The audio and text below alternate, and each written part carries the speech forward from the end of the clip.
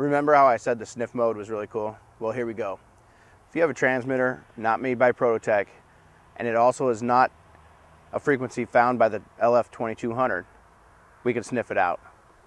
Turn on the transmitter and put it on the ground, right next to the foot of the line finder. Go to the custom sonde on the menu, then push the button to the right and hold it until you see the dots.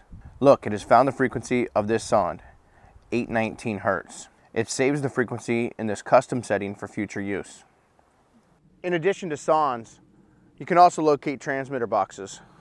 This is a transmitter box that's not made by Prototech. Now we'll go to one of the custom line settings on the menu. Push the button to the right again and watch the dots while it sniffs.